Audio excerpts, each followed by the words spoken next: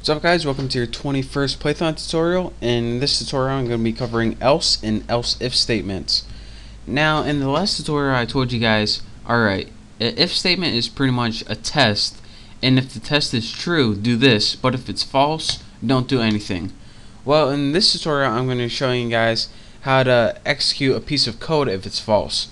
So this is called the else syntax, and let me show you guys how this works. Literally the easiest thing you're ever going to learn in your life. Just go ahead and write else, semicolon, then write your test condition.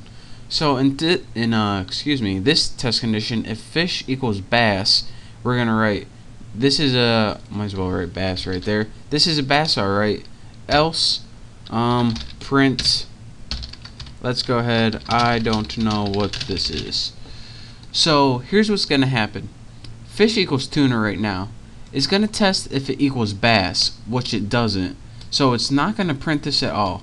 So once it went through this option and saw that this wasn't false, or excuse me, this wasn't true, it's going to go to this. And this is kind of the default statement. So once it does this and this doesn't execute, you're going to give it another choice. Do this instead. So this is pretty much, if this is true, do this, else do this instead. That's what else is short for. So let's go ahead and press F5, save it, run it, and see what we get. It's again, it's gonna say I don't know what this is. So this is from the last tutorial, don't mind that.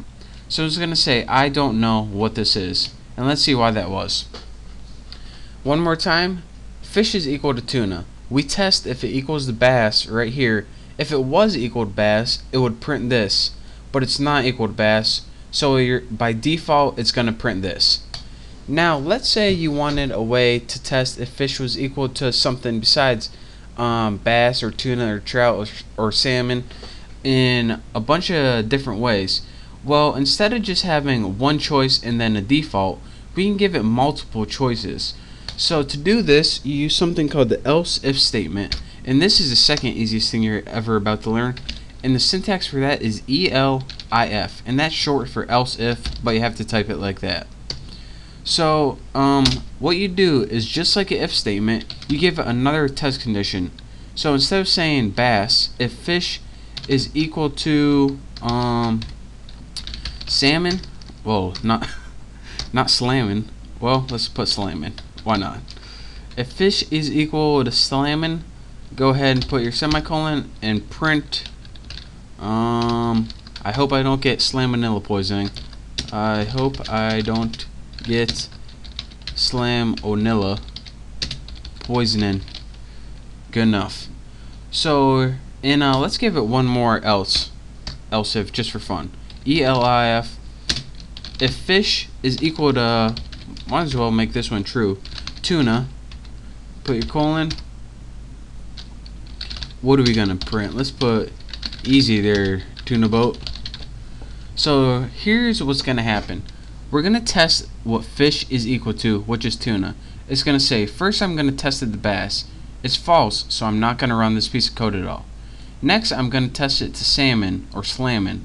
It's false, so I'm not going to run this piece of code at all. Next, I'm going to test it to tuna. Whoa, whoa, whoa. Look at what we got here, a true statement. So I'm going to print this right here. Easy there, tuna boat. So let's see what happens.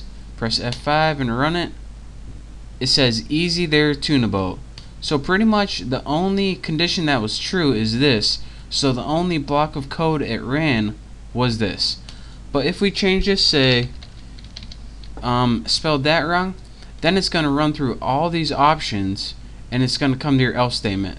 So change this tuna to something else like trout, and then type F5 and it's going to say I don't know what this is. And what happened in this case is it ran through all of these. None of these tests, bass, salmon, trout, were true. It was actually tuna, so it went to your default. So again, this is your syntax for your else if, which is pretty much more ifs, and your else, which is pretty much is if all of this is false, then you're going to want to run this. So that is your quick $2 tutorial on the else statement and else if statements in Python. We're going to be using these a lot later on, so get used to it. Practice the syntax and practice the short program, And once you get good at it, you're ready to move on to my next tutorial. So thanks for watching. Don't forget to subscribe, and I'll see you then.